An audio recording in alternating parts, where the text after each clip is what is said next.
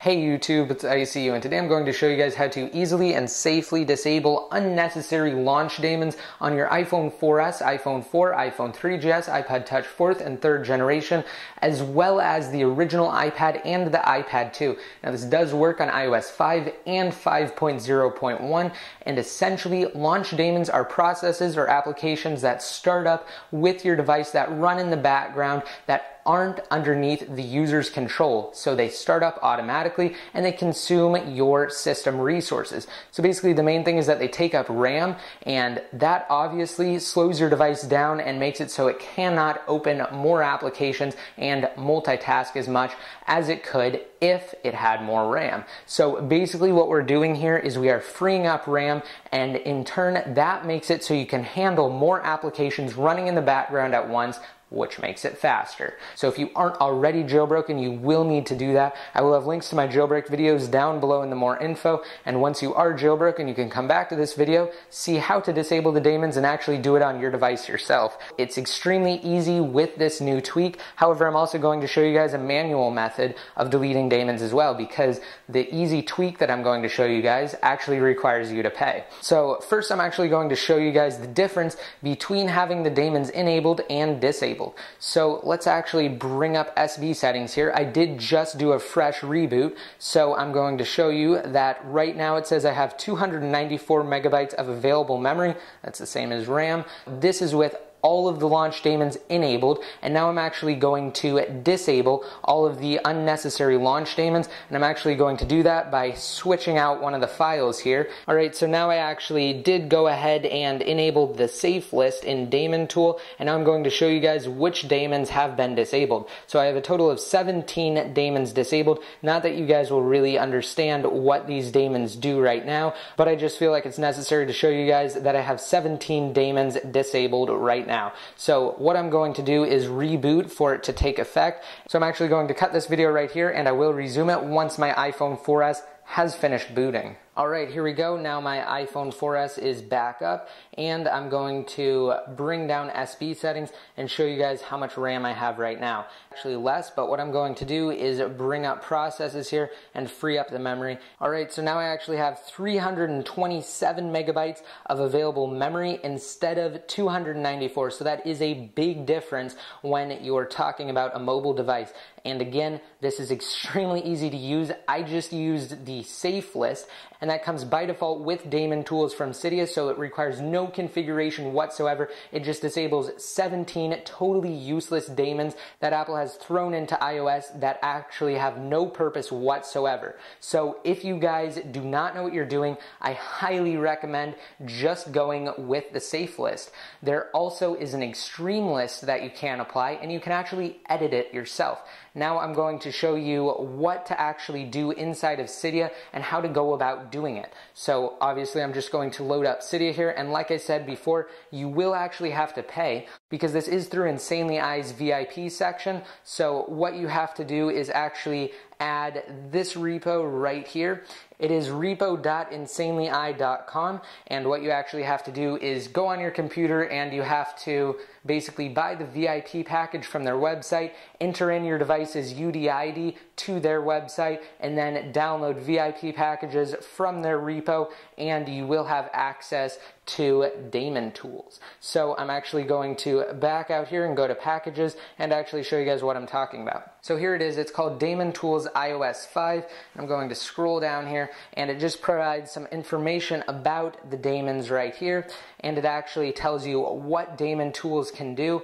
And it also mentions why you would want to enable the extreme list, and that it's not for all users because it does disable Game Center access as well as a couple other things. But like I said, you can edit it so it doesn't disable Game Center access, and so you can disable other daemons that you feel are not needed for you specifically. So it also lists all of the commands here. It provides you with a list of all of the safe daemons, and it tells you that you can customize your own list, and it gives you a guide right here. Now I'm actually going to go over that guide when I go in and show you guys how to edit it. And in order to edit it, you're going to need something like iFile, or you're going to need to know how to SSH into your device. So both of which are extremely easy, and I'm actually just going to demonstrate it with iFile because I feel that that's going to be the easiest way to actually show you you guys instead of filming it on my computer. We will go over into iFile. So inside of iFile, you're going to back up all the way to the back, and you're going to go to ETC and Daemon tools, and then you have two lists right here. You have extreme and safe. I highly recommend modifying the extreme list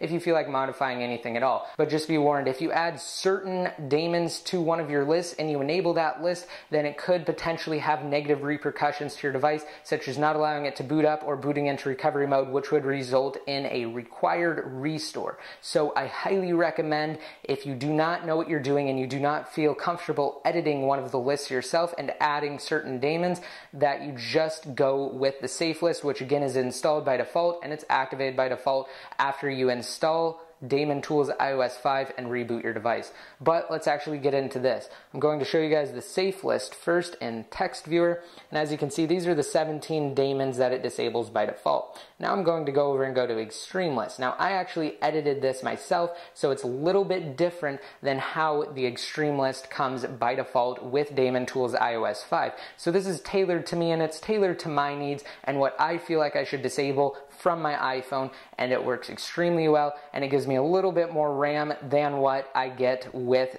the safe list. And I actually recommend disabling a couple things if you feel comfortable. One of which is the top one. It's adminlight.plist, and basically that will actually force close certain applications on your device if it actually deems it necessary to conserve RAM. So basically, if you have too many applications open, and if you try and open another application, then it will force close that application automatically without your permission. So it's basically like a RAM management tool that is built inside of iOS, and again, I highly recommend adding it to this list so it disables it.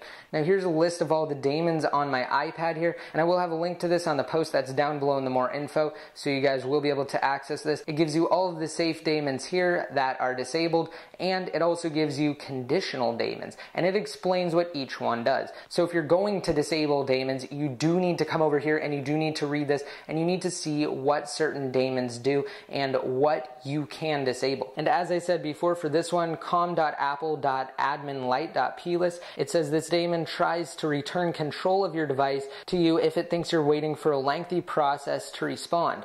It does this by force quitting the process. So if you're tired of apps crashing and you would rather wait a few seconds for them to finish whatever they're doing, disable this daemon. So it can actually even crash certain applications when you're in the middle of something. And again, if you're tired of that, then add this daemon to one of the lists. So once you go through and you find all the daemons you want to disable, all you have to do is add them to your list. And again, you can do that via iFile or SSHing into your device and editing the file itself, and then just saving it and applying it through mobile terminal. Now, again, in order to change the list, you will need access to mobile terminal. I'm going to show you guys how to get mobile terminal on iOS 5 by going into Cydia. And again, this does work on 5.0.1 as well.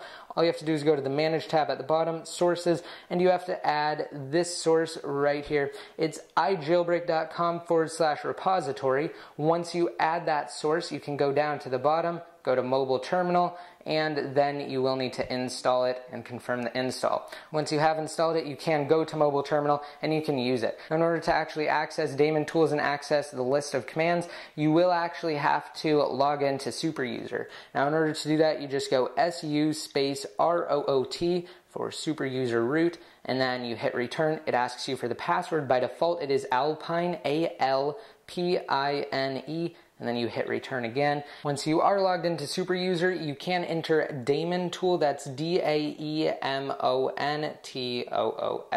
to get a list of all the commands. And now I'm just going to enable the extreme one really quick. Alright, now that the extreme one is enabled, I'm actually going to show you guys which daemons will be disabled by typing in Daemon Tool space -list.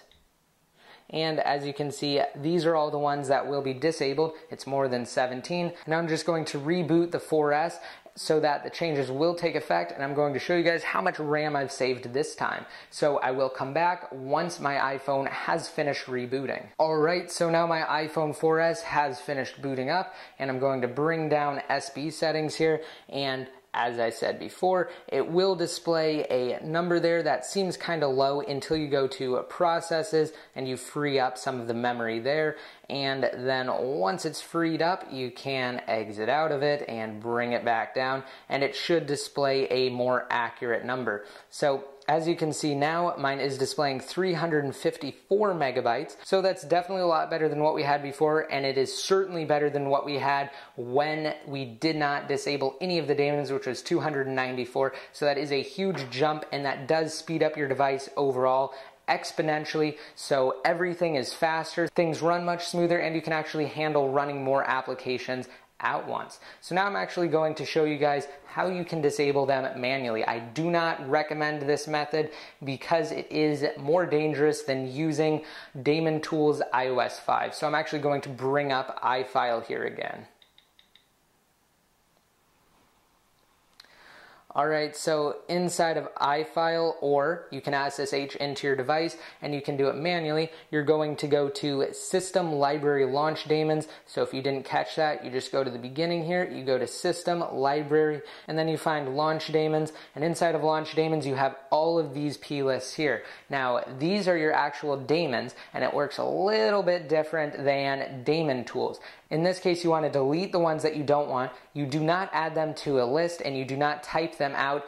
For disabling, you actually have to go in and you have to manually delete all of the daemons you do not want. So this method is not safe at all, and it has the potential to, again, force you to restore your iDevice. But if you do not want to pay for VIP access on the Insanely I repo, you can do it with this method. However, first I recommend backing up all of your LaunchDaemons in a folder somewhere, like on your computer, and then actually going through, picking out the ones you don't want, and then rebooting.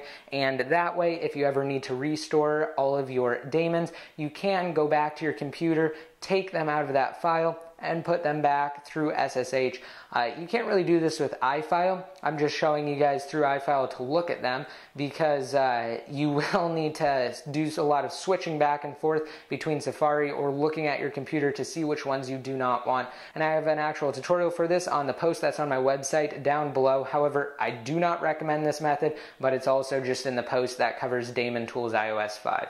So I hope you guys liked this video. I know it will certainly speed up your iDevice, and you will be able to handle more applications at once. Like I said, you will also notice a smoother device overall. Hope you guys liked it. Please remember to rate it up if you did. If you have any comments, leave them down below in the comment section, and be sure to hit that subscribe button if you aren't already subscribed. And until next time, this is ICU signing out.